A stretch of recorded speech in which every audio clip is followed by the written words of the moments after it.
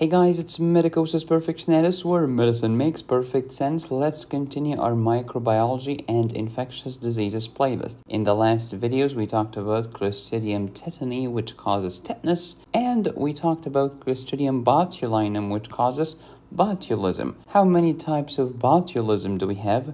We have 4. Number 1, food-borne botulism, also known as classic botulism. Number 2, infant botulism. Number 3, wound botulism. And number 4 is inhalation botulism. With that said, now let's get started. As you remember, Clostridium tetani produces a toxin which inhibits GABA. As you know, GABA is inhibitory. When I inhibit the inhibitory, I will be excitatory, spastic paralysis. Versus Clostridium botulinum, which releases botulinum toxin that inhibits acetylcholine release at the neuromuscular junction. When I inhibit the release of acetylcholine, my muscles will not contract, i.e. flaccid paralysis. Rhizus sardonicus versus droopy eyelids. Trismus versus diplopia. Stiff facial muscles versus floppy baby syndrome. Opus thotonus versus weak cry and hypotonia. Please watch the videos in this playlist in order. As you know, Clostridium botulinum is a gram-positive rod,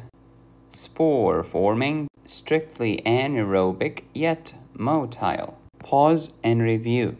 Clostridium botulinum produces a toxin. How can I get exposed to that toxin? By eating home canned food, or improperly canned cured fish, or spores in honey, or spores in soil, or spores in the dust. Eventually, I get that neurotoxin which inhibits acetylcholine release, causing flaccid paralysis. Can Clostridium botulinum make spores? Absolutely. Spores, structure-wise, too much calcium. Function-wise, protection. Here's the classic definition of Clostridia, and here are the problems with the classic definition. Clostridia are everywhere around you. Water, sewage, soil, everywhere. They are part of normal flora. Clostridium botulinum is part of the normal flora, especially in babies, because they have no competition from other bacteria whatsoever. So they predominate the gut of babies. In adults, yes indeed, they live in your gut.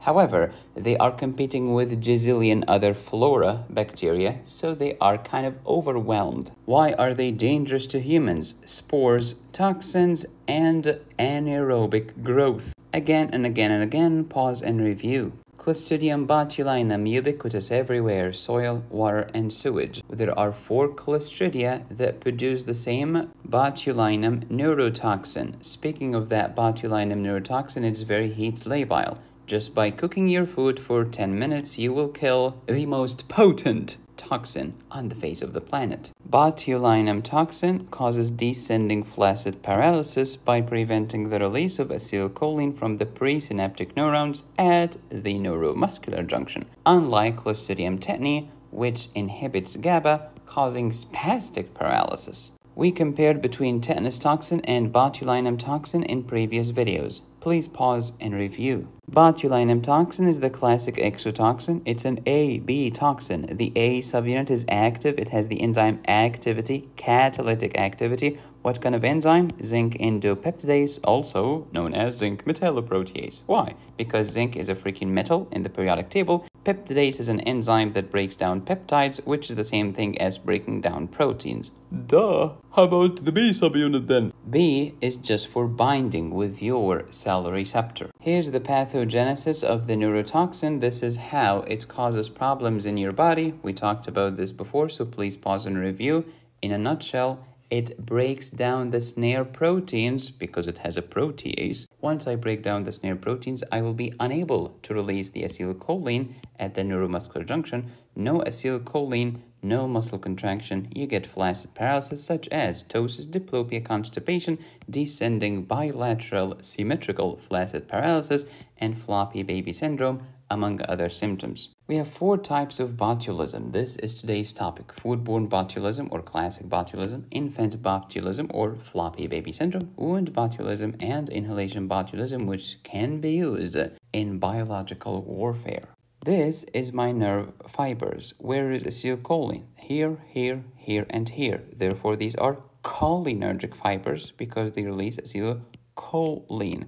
Where is the neuromuscular junction? It's here. We're talking skeletal muscles and we're talking nicotinic receptors. Nicotinic sub M, M for muscle. The botulinum neurotoxin will cleave those snare proteins. You will be unable to release acetylcholine from the presynaptic neuron. Therefore, acetylcholine will not bind to the nicotinic sub-M receptor at the neuromuscular junction, and therefore your muscles will not contract, ergo, flaccid, paralysis. Type number 1, food-borne botulism. Route, oral. You ingested a preformed toxin. How did I ingest it?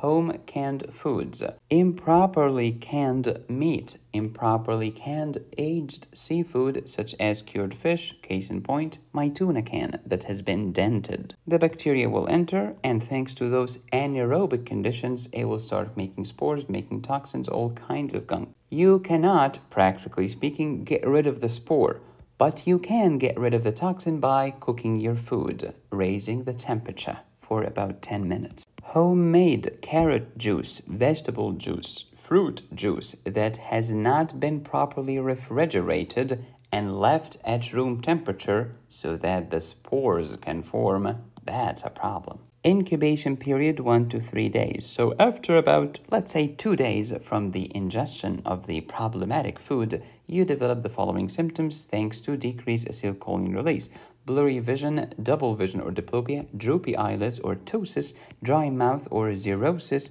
descending flaccid paralysis, bilaterally of course, constipation, fixed dilated pupils because they cannot constrict because there is no acetylcholine, there is no parasympathetic fibers to constrict them, dysarthria and dysphagia because my lovely cranial nerves that leave the medulla cannot work because they cannot release acetylcholine onto my muscles. Notice, all of these are motor symptoms, but sensations are absolutely fine. So, can I get motor somatic symptoms? Yes, you can. Can I get motor autonomic symptoms? Yes, you can. Can I get sensory deficits? No, because botulism affects the motor end plate, neuromuscular junction. Motor, not sensory. Mortality rate decreased from 70% in the past to less than 10% in the present. Amazing.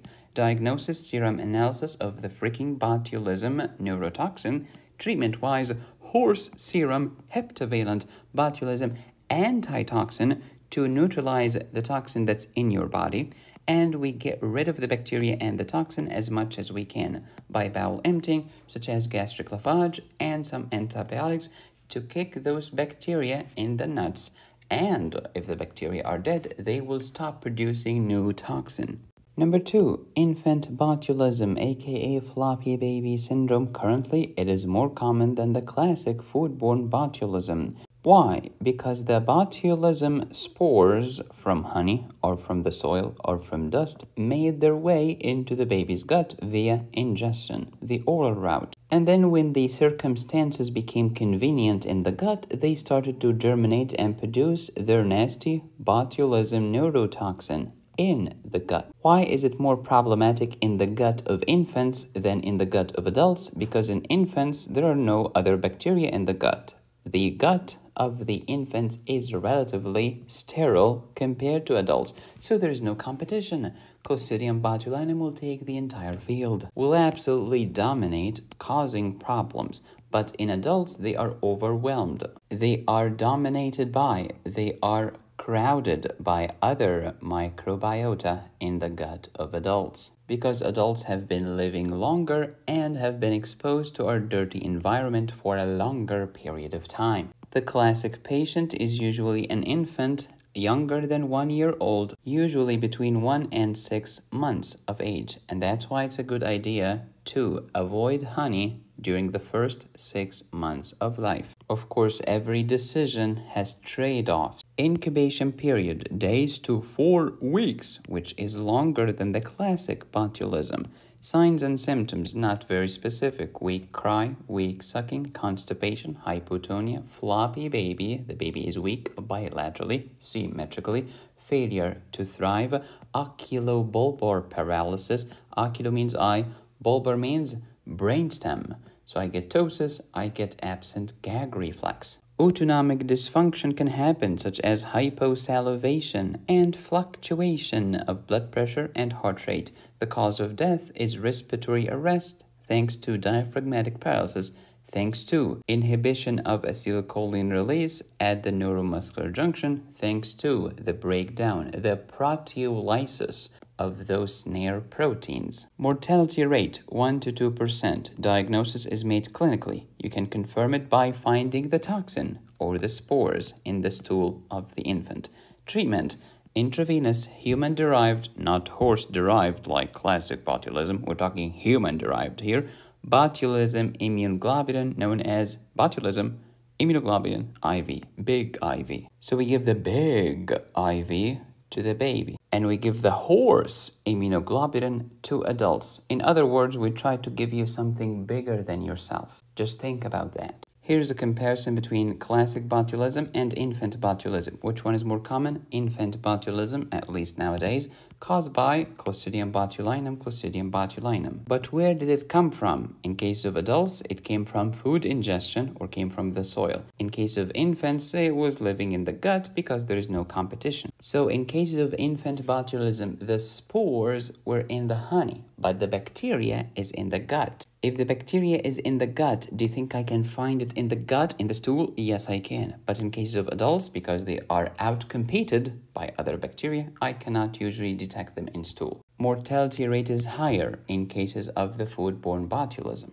Number 3, wound botulism. I have an open wound that has been contaminated. Bacteria will enter. It will produce the nasty botulinum neurotoxin. Incubation period is longer than the classic botulism because in classic botulism it was 1 to 3 days. But here it is more than 4 days. Symptoms are very similar to food-borne botulism, although you can argue that the GI symptoms are less common because we did not ingest them. In fact, they contaminated my wound on my skin. How can I treat wound botulism? We have a toxin, give me an antitoxin. We have a wound, debride the wound. Even if it looks innocent to you, it requires surgical debridement, otherwise the bacteria will grow and multiply and produce all kinds of toxin. Hey medicosis, should I give antibiotics? Only if there is secondary bacterial infection. Because recall, the problematic thing here is not the bacteria itself, it's the toxin produced by the bacteria. Therefore, we go with antitoxin over antibiotic. Antibiotics are antibio, they are anti-living organisms. They are not antitoxins.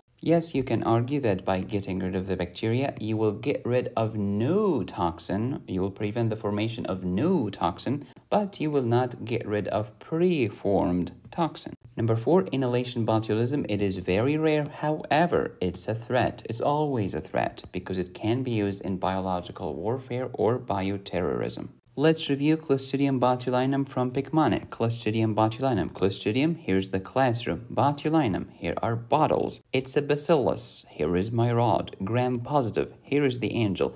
Anaerobe and anaerobe. Spore forming. Look at all of these spores. The toxin is heat labile. Look at the heat destroying the toxin. Cook your food if you are doubtful. Or as medicosis says, when in doubt, cook it out. The toxin inhibits the release of acetylcholine, here's a seagull cola, and you can get it by eating improperly canned food or spores in honey. Symptoms include descending flaccid paralysis, floppy baby syndrome, ptosis, here's the toast, diplopia, and constipation. If you want to learn more about antibiotics, including penicillin and metronidazole that can be used in botulism, check out my antibiotics course on my website medicosisperfectionis.com. I also have a surgery high yields course on my website. We're talking 15 videos or 23 gigabytes of content. If you want to master emergency medicine, including toxicology, I have a course for this. Thank you for watching. Please subscribe, hit the bell, and click on the join button. You can support me here or here. Go to my website to download my courses. Be safe, stay happy, study hard. This is Medicosis Perfectionis, where medicine makes perfect sense.